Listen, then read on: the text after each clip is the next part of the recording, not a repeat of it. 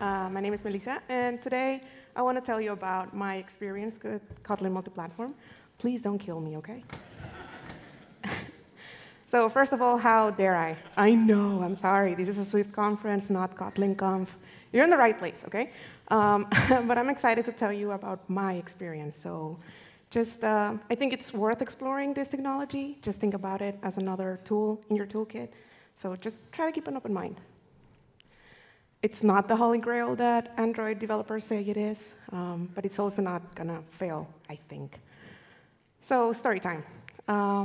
This was the tale as old as time, right? So it was a small iOS team with a slightly larger Android team, and we were working at an e-commerce company. So we were always coming into the same issues, sort of having the similar bugs, but not quite the same. We were sort of put it against each other in a reluctant competition. And we were already sort of redesigning and refactoring the app once and again and again. This was a couple of years of work. So we needed something fresh. And COVID had just happened, so we needed something energizing. And then KMM came into our focus, and we were like, this looks interesting. We might hate it, but let's read about it. So this is what we know, right? Kotlin Multiplatform has a lot of promises. It allows us to share code between both platforms. It reduces the amount of code you have to write because of that. It will lead later on to faster development cycles, and it will have consistent behavior across both platforms. So that is a lot of good promises, right? But that also means a lot of unknowns. How are we going to get there? So our manager, who was great, he managed to carve out some time for us to just experiment and do our own thing, which was great, paid to experiment. So we started small. We decided to start with a small feature that was isolated from the rest of the app, so that in case it didn't work out, we can just throw it in the trash. So first, decisions. First of all, monorepo. This was already two old apps that with their own repositories. So how are we going to work together? So I decided to keep both worlds, and add the Android repo as a submodule for the iOS, so we can have their code, but without being in each other's ways. And then, do we want to integrate that as CocoaPods or SPM? Well, SPM is, of course, way more elegant, but unfortunately, KMM was not ready for that in that moment, so we went with CocoaPods. That's OK. Then, what will be shared? We want to share code, but how much of it, right? So we decided, let's go with basics, just the network layer, and some business logic here and there. OK, so far so good. Let's move on. Then setting it up. Has anybody seen Java Home before? Exactly. So yeah, first thing first, something is failing because of some Java Home? What is that? So we needed to set up environment variables, which then, company-managed machines will delete after some time. So that was a pain, But OK, let's move on. If you haven't seen that, count yourself lucky. And then this circus act. OK, well, what happens when you try to run a network call and then update the UI in the main thread? It's probably going to crash, right? So that happened to us. Great. And then how do we fix that? So coroutines came into the light. But what are those? These are lightweight threads that allow you to write asynchronous code with non-blocking code. So, OK, what does that mean? That at the moment, we were blocking our operations. We had poor UX. And the main thread was overloaded, so crash, even if it was like a very small feature with one network call. It was a mess. But it turned out that coroutines could not be implemented in that moment for our Android project. So we had to do a little digging, and they had to refactor some code. Sorry, not sorry. And then we got there. So with coroutines, we had smoother performance, better UX, and the thread management was done for us. So yay. But then the pain point started. Yeah, that's not pretty, right? That is trying to serialize one single model from our data manually for our tests. That's a lot, right? That's one single model. How are we going to maintain all of our unit tests? So Leia, if you're out there, oh, I'm so sorry, but we had to turn off our unit test. In the meantime, while we figure it out, we thought, okay, let's not focus on unit tests right now. The same unit tests are being run on Kotlin. Let's trust on those for a while, but also keep an eye on that. And then the architecture. Yeah, what is going on? It's just saying failed.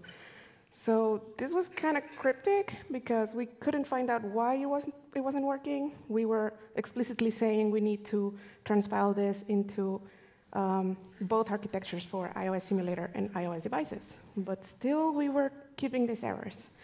So it turns out that the Kotlin version that the Android project was using was not compatible with that plugin so that we could get the right architecture. So again, they had to refactor some code, and well, I mean, tough.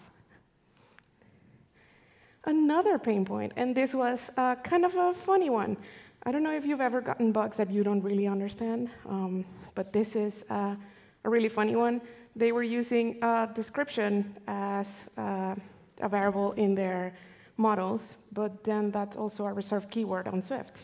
So we couldn't find out where the problem was, because Swift wasn't finding any problem. Description is there, but it's not the description we actually wanted.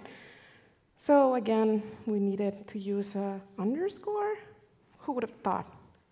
Anyway, easy refactor, right?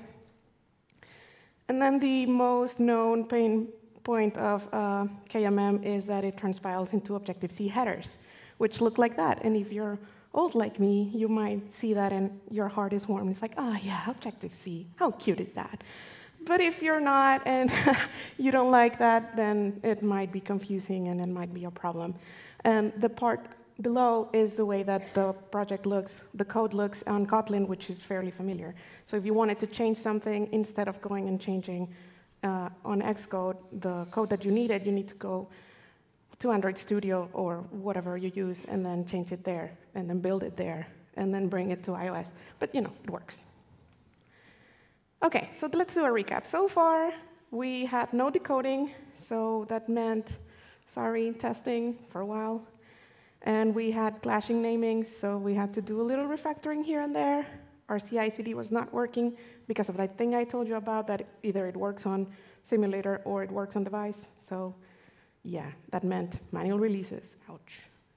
And the libraries and plugins became sort of a balancing act. You had to find a little fine-tuning here and there so that it would work the way we wanted it to work. So this is what the project looked like. We found this from Daniel Veroncelli's declarative UI and Kotlin Multiplatform architecture pattern. That's a mouthful, I'm sorry. So we use this as our guiding structure. This is the technologies he was suggesting and what the future would look like. And this is the architecture that we had. We didn't want to disrupt our MVVM, so that didn't mean a lot of refactor for our project. And this is what we started with the first feature. So we had the shared module that was just having the network layer with the REST and GraphQL network calls. But then this evolved later to this. So our view models were also included in the repository so that operations could be, all the business logic could be in one single place, and then the API was ready for iOS to use it. But of course, we had input during everything. So not everything was gloom and doom, okay? Otherwise, I wouldn't be here, of course. So there were good technical findings. There was indeed reduced and unified business logic. It was fairly scalable because we could modularize this. We had a single source of truth. We ensured stable performance as much as we could with the tooling available. And we were keeping our same architecture, our enums and generics. Yay. And after doing a lot of testing, we involved our QA, and he also did a lot of testing. But in any case, we added our feature flag just in case something went wrong and we didn't want to do an emergency rollback or something. So, okay. Some other good findings, but more soft skills, were the team communication. We were so good communicating now. Yeah, call it trauma bonding or friendship, whatever. But we were talking more and more to each other. We were sharing all of our knowledge, both tips and tricks about Android Studio or Xcode. So, you know, they were new to Xcode. They were, what is code tining?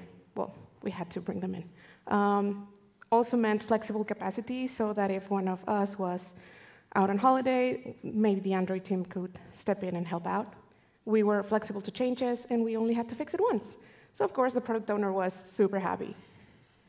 So we shipped it. In July 2022, we shipped our first KMM feature, and it went very well. Thank you. So, of course, I am the girl with the list, because I have to make a list about everything. So the pros. We were code sharing, as I mentioned. We were very efficient in our work. We had interoperability, so we could communicate our code with each other. And we were delivering faster. What? I mean, yeah, it worked. But on the downside, there was a learning curve, of course. We needed to learn Kotlin. They needed to learn Swift a little. The tooling maturity is not quite there yet. I know it's been working, and JetBrains is working hard to make it easier for Swift developers. I don't work at JetBrains. I'm not selling it. Don't worry. If you hate them, hate them. The dependencies and configuration, as I mentioned, was a very delicate balance, so we needed to work on that. And the setup on existing large projects is hell. So is it worth it?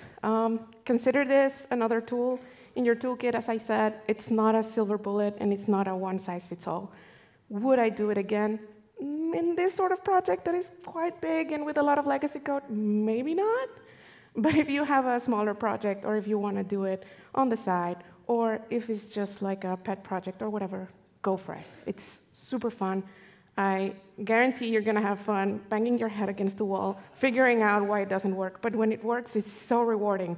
And I guess this will help us bridge the gap between mobile engineering and, I don't know, we can just be friends with those Android guys.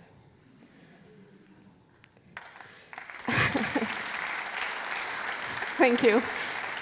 So I leave you with this quote, technology is nothing. What's important is that you have faith in people, and that they're basically good and smart.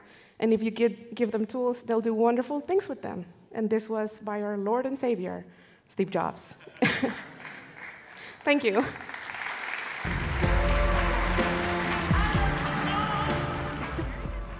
Thank you, Melisa. You're welcome. So through all the pain points and the problems and stuff, it seems that the major reason why you kept going was because of fun. Yeah, definitely.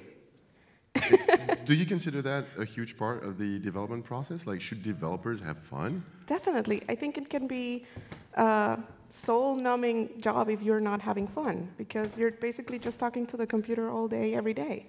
So you at least should have fun with what you're doing. And that's it. I mean... And bashing your brain against Kotlin is fun. Exactly. It's fun. Try it. Well, I've got a question for you. You were talking about potentially befriending these Android developers that we like to push away. Yeah. Since KMM is coming from an Android language, has that ever made you think, oh, maybe I could develop for both? Yeah, definitely. That was sort of the initial thought behind it. Maybe we could do both. Yeah, have you seen that beam? Why not both? But I actually have a very good example. When we were starting the project, of course, it was like a senior task to bang their heads against the wall, and the junior devs were just kept to a distance so that they would just learn from our mistakes. And one of the junior Android devs actually started growing with the company, and he got very excited about learning about Swift as well. And 2 years later, he's doing both really well, really exciting to see how he's even good at Swift UI now, and he's super excited with it, and he's doing both, and I think it's great. Oh, wow, that is great to see that kind of enthusiasm. Yeah, exactly. And know that it's possible to do both. Yeah, definitely. I mean, they're so similar that why not? Yeah. I have more of a technical question based because I'm a data kind of guy. So the problem with transpiling and having multiple platforms is usually performance-based. Did you notice any performance hits? At the beginning, when we were trying to figure it out, definitely. Some of them, some functions were recommended to help with that, like the freeze function on Android. I don't know, stuff like that. But thankfully, with the coroutines, it helped a lot handling off the thread management to the GCD. So yeah, after we did that setup correctly, it went very well, very fun. I mean, the only problem might be the build time for developers, But performance-wise for the users was fine. Performance is always great on Objective-C. Yeah, famously.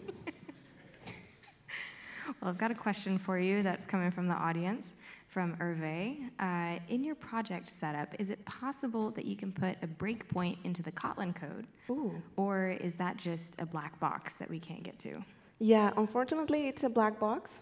It's just an API for Swift developers. But in any case, you have to have both projects there. So you can read the code over there and sort of have a breakpoint in which function it's crashing or just stopping, and then go to the Android Studio and look at it there and see what's going on. Okay. All right, I don't have any more questions. Ooh, I've just got one more question for you, and this is a personal one. Since you've added this into your project, has that had any effect on the hiring process on your team? Yeah, that's a good question. It has. Unfortunately, whenever we were trying to hire some iOS developers and we mentioned that our project was already having this part ingrained in the project, some of them were not really excited about it and also not willing to learn Kotlin. But that also meant that for us, maybe they didn't have sort of the fun mindset and the challenge mindset. Yeah. So it was a challenge, but I mean, we got there. Okay. Yeah. Good. Well, thank you. Do you have any more questions, Zina? I do not. No? Well, another round of applause for Melisa. Thank you, Melisa. Thank you. Thank you so much.